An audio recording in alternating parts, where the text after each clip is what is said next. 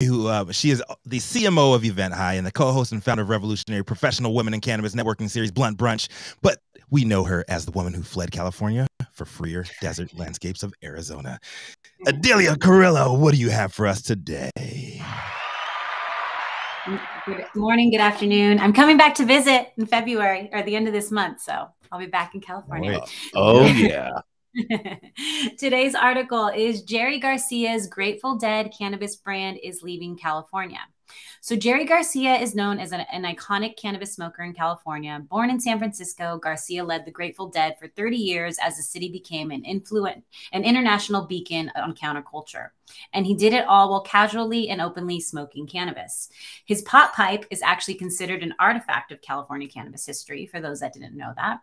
But even the iconic Jerry Garcia name couldn't survive California's turbulent legal cannabis market. The Garcia handpicked brand, launched by the musician's family in 2020, has pulled out of the state, a spokesperson confirmed to SF Gate.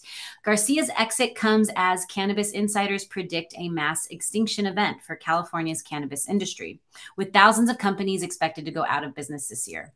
Garcia handpicked, like most celebrity brands, contracted out its cannabis growing and manufacturing to partner companies and then stamped Jerry Garcia's face on the packaging. The company said they are currently looking for a new cannabis supplier, although they're still taking a pause in California.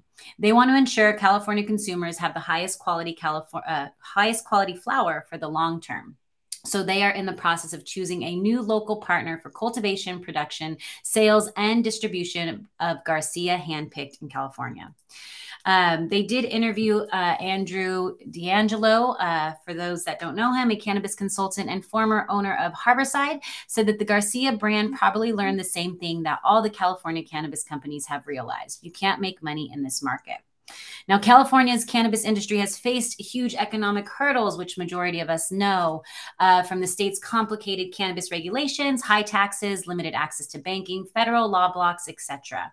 These factors have come together to make California a painful place to run a legal cannabis business. The majority of legacy cannabis farms are on their way out of business, and even the country's biggest cannabis companies are leaving the state. Now, nearly a dozen states have legalized cannabis by the time Jerry Garcia's surviving family members decided to start this cannabis brand built around the Grateful Dead frontman. But the Garcias did still continue to choose to launch their brand in California, the same place that Jerry was born, spearheaded an artistic movement, and died. The Golden State featured prominently in the initial launch. They had an Airstream painted with swirling psychedelic colors, crisscrossed the state in late 2020, announcing this brand. And it goes into details about a couple other things that they were looking to do, but weren't able to accomplish, unfortunately. There is now only one jar of Garcia handpicked available in San Francisco, according to Weed Maps, and there's no sign that any more will return to the Bay Area. Now, Eli Melroyd, the CEO and co-founder of Soulful dispensary chain, said the brand's exit from California was a sign that it's a struggle for even good cannabis brands to make money in the state. He also stated he usually doesn't sell celebrity brands in the state at his stores because most celebrity brands have poor quality products, but Garcia was different.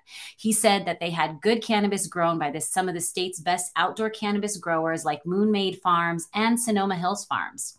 They start from a place of skepticism because they've seen a lot of celebrity brands launching cannabis that are really just basically a celebrity name on a product that is marked up. Now, the brand is still for sale in Colorado, Maryland, Michigan, Massachusetts, and Oregon.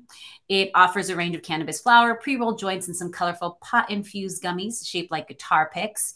Its packaging still features Jerry Garcia's face, connected to the swirling psychedelic colors, akin to Milton's Glasser's iconic 1966 poster of Bob Dylan.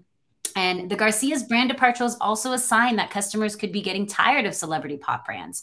There are so many famous people selling weed that even the rock stars are noticing that it might not be easy to get into business. Garcia, his handpicked brand isn't actually the first Grateful Dead cannabis brand.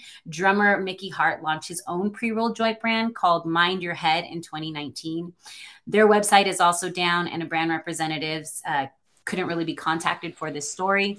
However, they say both these brands could come back to the state. But for now, deadheads in California will have to get by without smoking any cannabis blessed by the legendary brand. So this is Adelia reporting live for the High at 9 News Hour. Do you think we will see the return of these brands that are leaving California?